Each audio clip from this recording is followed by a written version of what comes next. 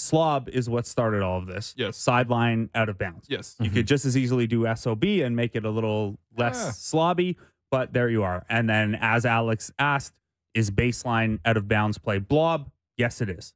Yeah, so I saw Louis Zassman tweet about that this morning. Yes, he was very excited. We're doing this segment, by the way.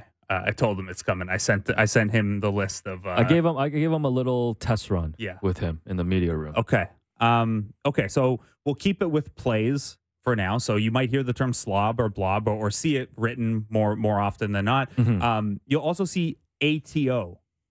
Yeah. Quite often. That's the after timeout. Right. Play that they dropped. Nice. Doc Rivers was well known for being an ATO wizard, I believe. He got a lot of props for that.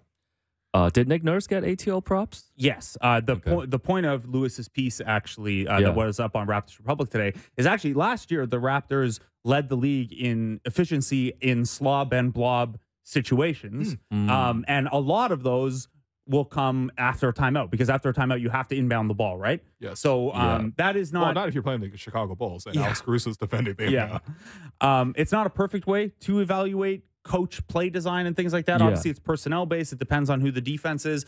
But over time, if a guy is consistent or a woman in the WNBA, if they are consistently near the top in ATO effectiveness, it's a decent idea that they script good plays coming out of time. Yeah. So the way you guys look at the ATOs is like just looking at like how many points are being generated. Like out of those plays per possession. Okay, I like this. I'm gonna rank all these stats. I give this stat a. Well, ATO's not a stat, to be clear. I give this concept like rebound an A-. Okay. Yeah, because I think it's a good evaluation of what the coach does. All right. Yeah. So, and I just like that.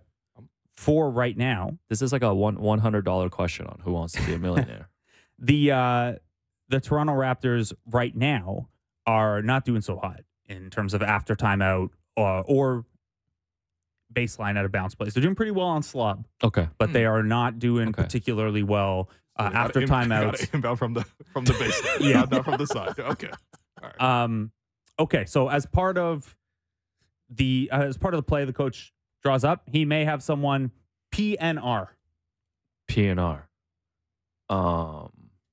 Bro, come on. What? Just the pick and roll? Pick and roll. Oh, okay. Okay. Yeah, we're Why isn't gonna... it PAR? Yeah. Oh, P. You could put. Some people do it with a little N, and some people do it with an ampersand. I think you should call it par. Yeah. There you go. Yeah. Okay. We're gonna move around a little bit. We'll come back to some plays after. Let's to be clear, Alex has seen basketball and has played basketball. Let's do some crazy ones. PNR's too No, basic. I'm ready to go like level. I'm ready to level up. Yeah, let's try to go a little faster. Okay. Level up. Let's go stats, but we'll start with some basic stats. A stat that a lot of people only care about: PPG. PPG. What, points per game? Nice. Okay. But nice. FGA. No, I feel like I'm being treated as ramping up. We're ramping up. There's supposed What is this, my G1 There's supposed test? to be a flow to this. All right. So you got PPG. What's FGA? FGA, field goal attempts. Okay. What about SGA? SGA, Shea Gilgeous Alexander. Nice. Yeah. Nice. All right. So Oh, damn, I'm on a 5-0 run right now. you're good. Call a timeout, man. Draw up an ATO, bro. Yeah. I might mix in some players like that, though. So glad you were on your toes. I'm sweating. PA. I don't know. Public announcer? No. What is this? Give you a hint. Jay-Z? I don't think this was even a stat until you started referencing it on every show. Oh, potential assists. There you go. There we go. Not a well-known one, but there you go. I like the potential assist. PPP. PPP is points per possession. Right. So when we're evaluating an offense, also, I believe those are the small loans that Jeannie Buss was applying for as well, and Tillman Fertitta. PPP loans. All right. Let's go to some more advanced stats. Okay, let's go. For now. Whew. EPM. EPM, something per minute. Efficiency per minute? No. I referenced it yesterday on the show in terms of OG Anunoby's defensive impact. I was busy texting Dennis Schroeder's people. Okay. E. Yeah. Lifeline me. Will.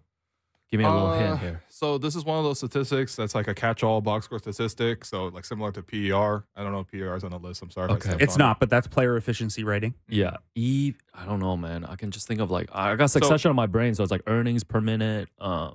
It's not per minute. It's not per minute. Yeah, get off the per minute. Oh, my God. The PM is usually the last column of the box score. Okay. Something plus minus. Yeah. Yeah. E is estimated. Yeah. Estimated. Yeah. What's estimated? I need this explained. So it basically, the way that any of these catch-all metrics are going to work is they are going to take your on-off impact, so how the team does when you're on the floor, how the team does when you're off the floor, bake in some other things like what teammates were you playing with, who are you playing against? Yeah, who are you playing against? And then they also use box score components. So, your points, your field goal, your turnovers. So and there's stuff a whole like that. formula that and calculates they're very, and then those are regressed against league averages or league baselines and stuff like that. So where the estimated comes in is what these metrics are trying to do is describe what has happened, but most of them are also, if you played a game tonight, what would you expect that player's impact to be? So that's where the estimated comes in. It's like predictive. You could also so you could also use XPM, a small x being expected. Plus minus, if you want. Yeah, this is the category where I start. These stats having AKAs is killing me. This is where I start not liking stats. AKA X, small x PM. Okay, so you're definitely not going to like then Raptor. Yeah, see. Raptor. I'm going to need you to give me like 2 of the words. Use it in a sentence. No, I'm give me 2 and then I can try to fill in the other 4. You're not going to fill it in. Give me 2. Give me 2. Okay. Give me 2. The P and T are player tracking. So this particular one makes use of the NBA's newer player tracking data that we have access to on NBA.com. Yeah. So RA You're player just straight tracking. Up cheating. No. I'm writing it down so I can see it. RA player tracking and then OR. Yes. Real adjusted player tracking offensive. I don't know, man. Yeah. I don't think it means what you think it means. Tell me. So you're on the right track for some other ones with the adjusted. This is a 538 one, and they obviously came up with a convoluted name just so they could call it Raptor. Yeah. It is robust algorithmic player tracking on-off rating. Man. So this is for each individual player. They have a Raptor rating. Not anymore because it's dead now. Like 538 doesn't exist. Yeah. But for a while on the 538 part of ESPN, you could go and you could see someone's Raptor. It would be broken down by offense and defense. And same idea as estimated plus minus. It's trying to measure the impact that you have. I prefer EPM. It's the one that year over year has graded out the best among those. And I think it was Shane Young wrote a piece where he talked to executives around the league about which one of these they would. And the answer for the most part was like, don't use any of them. They're all flawed. They're all context dependent. That's my answer. If you're going to use one, you use EPM or Darko. Yeah, Darko is tough too. I'm going to need 2 of those words again. Okay. Well, you said one of them last time. Adjusted is the so A. D, adjusted. Yep. RKO. Yeah. Yeah. So give Randy me one Orton's more word. Finisher. Give me one more word. Give me the O. It's the best segment ever. Give me the O. I'm going to give you the K because there's no way you're going to. Okay, give me the K. Give me the K. The K is Kalman. Hold on. Yeah, I'm just going to give you this one. There's no way you're going to get it. Could you spell that? What's Kalman? Kalman. Okay. I believe is this like a regression technique? Yes, it's a filtering technique. Yep. So this is Darko is daily adjusted and regressed Kalman optimized player projection. So what are you looking at when you look at someone's Darko? So it's a similar thing. Darko, Raptor, and EPM, as well as RAPM or any of those ones, are all trying to come up with the same thing, and it's how many points per 100 possessions that you're on the floor do you help your team.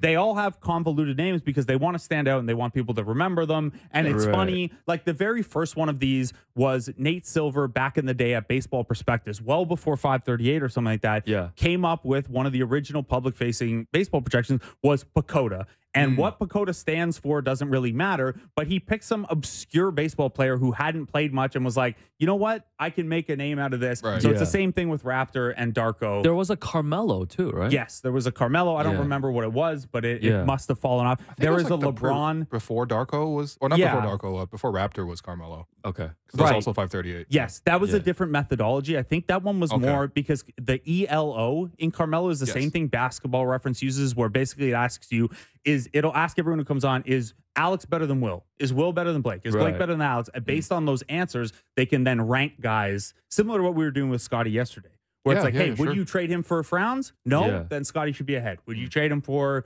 Paolo? Okay. No, then he should be ahead. So that's what that one is trying to do. These are all just different ways of trying to get at the same thing. How much impact are you making over the course of a regular game? Yeah. Okay. None of them are, you don't want to use any of them as like, hey, this is the only argument I'm making. But if you're looking at something like all defensive and all of these stats with their different methodologies agree, hey, OG's one of the best defenders in the league, that maybe tells you something. Right.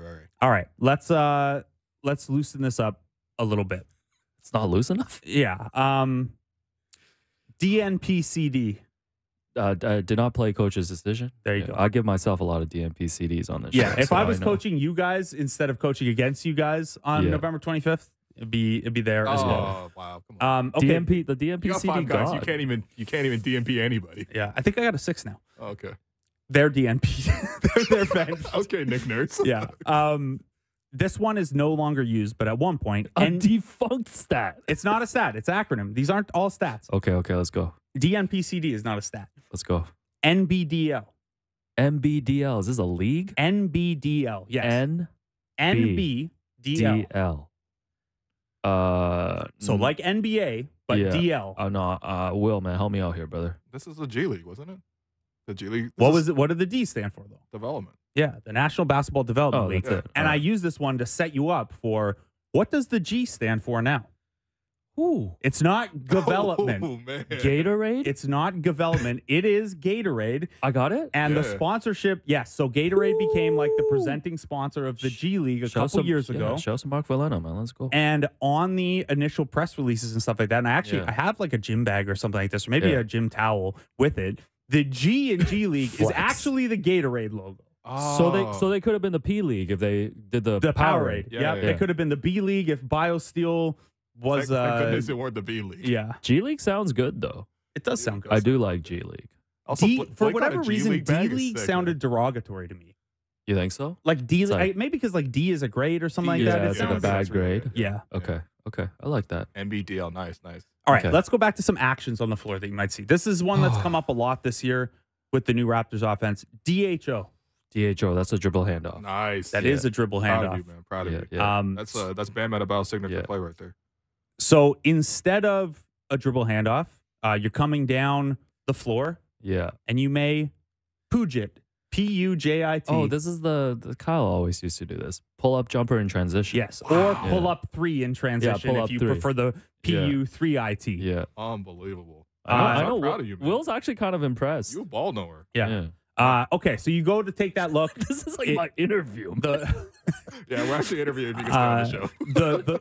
You go to take that shot. The Where's look's not Luke there. Win at, man? You pass it to a Tomorrow. teammate who's CNS C N and S, catch and S. shoot. Yeah.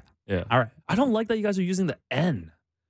Like it's and. So it's It's C. or I know. I don't like. ampersand. I don't know like how that. to. I don't like that. It should be CAS. No, I think I'm just not pronouncing and. Right. Oh yeah. No, I got you. Yeah. Although I have seen PNR, P little Yeah, n. man, I thought it was always PNR. Yeah. Yeah, I'm racking up W's, man. All Yeah, right, let's go. you're good. All right. TS percentage. True shooting percentage. Okay. Don't ask me to explain the formula though. True shooting Yeah. percentage is like field goal percentage, but it's adjusted for the fact that threes count for more and free throws count too. Yes. Your field goal percentage is Yeah. nothing if you just live at the free throw line. It's the James Harden stat. They should have TS percentage in the NFL right now too. It's the Taylor Swift percentage. For There you Chiefs go. games. It's Travis Kelce's is through the roof. Yeah, I like that. I like that. EFG percentage. EFG is the effective field goal. Yeah. So same as true shooting, but doesn't account for free throws. So Damn. this is You- just you might get this job. this as is just Raptor show your producer. offense. Do I know ball? Yeah. Do I fake no ball? LOC EFG percentage. LOC effective field goal. That's a rapper. LOC man. is Oh. not an acronym. It's short for something.